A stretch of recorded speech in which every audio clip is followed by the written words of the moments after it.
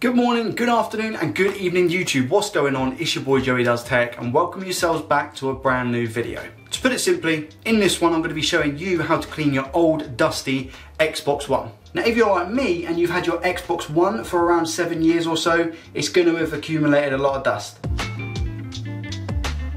Now the process to do it is actually quite simple and these are a list of tools that you'll need. First off is our complete and utter bread and butter, and that is our screwdriver set. Now the exact screwdriver that you need for this, or the screwdriver heads you need for this, are a Torx 8, 9 and 10, I'm pretty sure. If you have all three of those, you're going to be covered on all bases and you'll have nothing to worry about. In my opinion, the second most needed tool is your prying tool. This is the metal version of a prying tool. You can get plastic ones. It's said that the metal ones are more damaging on the Xbox, but you could have either plastic or metal, just some sort of prying tool. An alternative to this would be your flat-headed screwdriver. A toothbrush for ease of access to any dusty spots you can't get to. This is by far the safest way to remove any sort of dust from anything electrical. If you are unable to get your hands on a can of air, what I would strongly recommend is using a bigger toothbrush, aka dustpan and brush. This will be more than suffice just to be able to scrape any dust off your Xbox that you build up. This one isn't really a massively needed one. There is an Xbox warranty sticker, so FYI, if anybody's watching this video and you want to get inside your Xbox One to be able to clean any of the dust, you will need to remove a warranty sticker. It's a pretty basic setup of tools for something that can potentially ruin your Xbox, especially if you've had it for a long period of time. The dust buildup can cause a lot of components to get overheated and potentially fry your Xbox. It is worth mentioning that I've done this once before as a complete beginner and I have marked my Xbox pretty bad, and I'll show you guys that in a second. We then navigate ourselves around the Xbox, releasing the clips from underneath. Let's get down to the dismantling. Whoa. Joey, hold your horses. You got to make sure that you turn your Xbox off, remove the power plug and eject any disc, no matter how bad it may be, from the Xbox before you continue. Alright, now we can carry on. The first thing you need to do is stand the Xbox on its side where the USB port and sync buttons show. Then we're going to take our shiny prying tool and lift the flimsy casing on the same side. This is one of the easier parts of the process. Next we're going to take this triangular shaped part and slide it away from the sync button.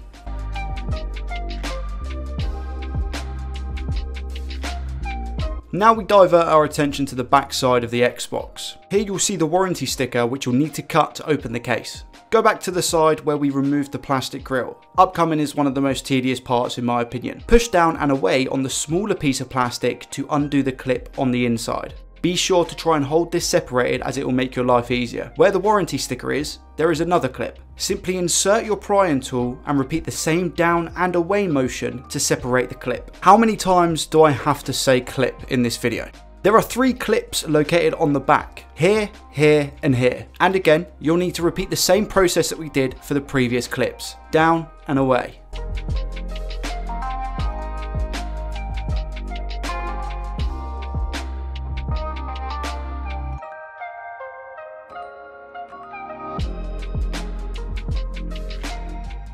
Before you rip the top casing off, ensure that there is a ½ inch gap at the back and very carefully turn the Xbox over to the front.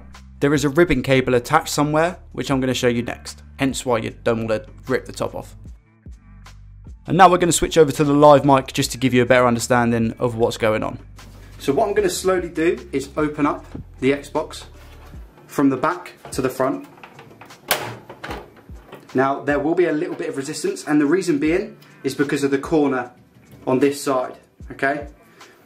You give it a lift, you should be able to see, if I push this back a little bit, you should be able to see the ribbon cable. You see that down here? That is in fact a cable. And you see this green bar here? This is where the magic happens. This is your on button, this is your eject, your CD button, and your sync button on the side. All of these wires go to this green motherboard at the front, which then links to the main motherboard that's in the Xbox. So we need to be extremely careful when taking this out. Trying to set up an angle for this was horrendous. I tell you what, live Joey would actually be a little bit better to explain this. So first things first, this is what it looked like with the cable in. So we had the cable that went in, and then you had the blue around the outskirts. To remove the cable, you need to gently, with your prying tool, push these two sides of the button. This will loosen the ribbon cable. Then you need to take up the blue that's around the ribbon cable, and that will loosen it off of the connector. You can then just pull it out. It's real simple. Same rules apply for putting it back in. I'll show you a bit later on. You just do it backwards. So first of all, you put the red ribbon cable in this way, you'd loop the blue around, and then just to secure it at the end, you'd push either side of this in, and that would secure the cable. And now you remove the following two cables.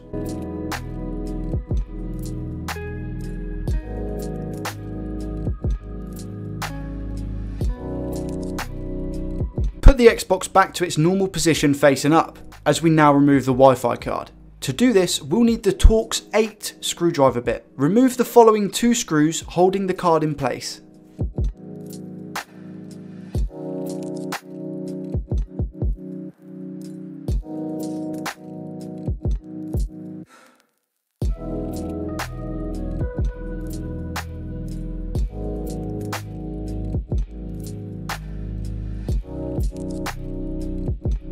And now simply but gently grab the card on the corners and slowly lift it up towards you. You can give it a little bit of a wiggle if it's not coming out. Then remove the antenna wire that is on the card.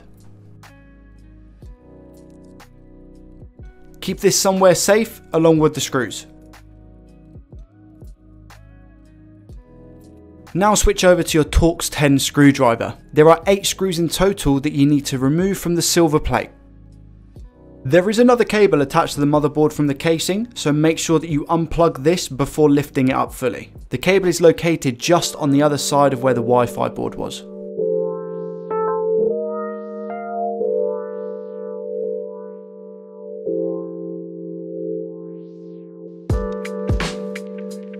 This is just a quick side note really. This video isn't to show you how to change out the hard drive on an Xbox One, but whilst we're here I might as well tell you real quick. There's two cables, you have the power cable and the data cable. You unplug them from the motherboard, you lift the stand that the hard drive is on. There is 4 screws on the back side of that stand. You unscrew them, you swap out the hard drive, Bob's your uncle. Back to the dusting. This part is pretty self-explanatory. Just ensure that you're in an area with quite a lot of air and room, because if you spray dust in a small tiny area, it's not going to be nice, and you're going to be breathing in a lot. That's a lot of bogeys. Use the can of air on the motherboard. Just make sure you loosen up any dust that you can. Make sure to focus this on the fan as well. If you've got massive clumps of dust on your fan, just remove them with your fingers.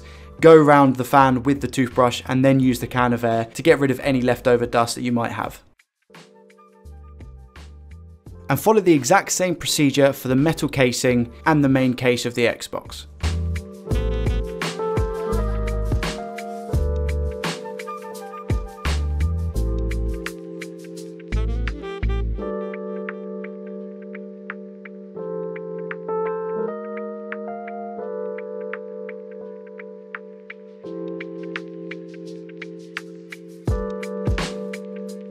And now we're going to work backwards to putting your Xbox back together. If you did remove the hard drive, make sure this sits correctly on the motherboard, then plug in the data cable and the power cable.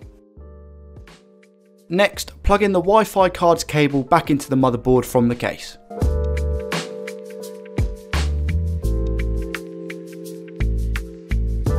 Now place the 8 screws that you took out earlier back in the same spot you took them out from. To help you, on the casing, the character C followed by a number is where the screws should go back. Now we're going to take the Wi-Fi card that we removed earlier and we're going to put this back in the clip. Don't force it, it should just fit nice and simple. You'll need to switch back to the Torx 8 screwdriver to do this. Once you've plugged this in, screw in the screws and put that antenna cable back on the Wi-Fi card. Put the antenna cable back into the front plate where we removed it from before and do the exact same with this other cable. This other cable is for the sound when you turn the Xbox on and you remove a disc.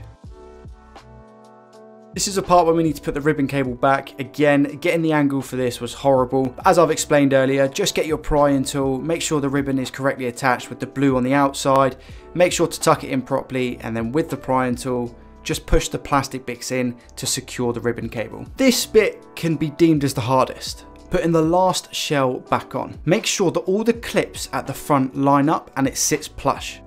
Then work your way to the side of the Xbox opposite to the grill that we removed at the start. It will take some force, but you'll need to pull the shell over a clip on the corner. Once this has been done, all the clips will sit nicely. The way that I learned from this is you'll know if it's not sitting properly because of the gaps that are around the Xbox. You will not get this right the first time you try, trust me. But if you do, please let me know in the comments. You should get yourself on Takeshi's Castle or something. And we're finally getting to the end of the puzzle, guys. We're nearly there. All you need to do is take that triangle piece that we took out at the start and put that back in. Just slide it back in. Exactly the same with the vent.